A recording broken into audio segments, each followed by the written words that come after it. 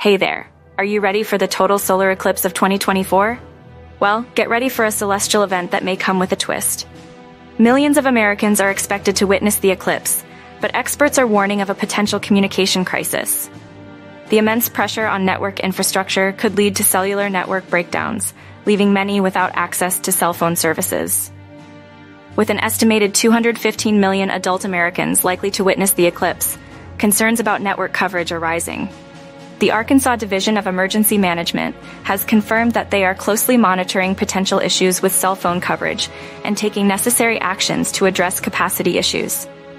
Worries about network coverage have been voiced by the Arkansas Division of Emergency Management, acknowledging potential issues with cell phone coverage due to the influx of visitors. They are actively working with partners to address capacity issues and minimize the impact on communication services.